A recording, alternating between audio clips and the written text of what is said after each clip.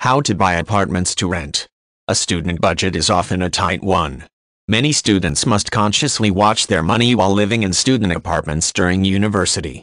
Many students have to live off the money provided by us if they're saving or money generated from a part-time job. Therefore, students need to take advantage of cost savings as much as possible. The last thing you want to do is to ask your parents for money while away at school. Living in student apartments is not always easy. Students are often confined to a tight budget that is tough to stick to. Therefore, students need to find multiple ways to save as much money as possible while going to school.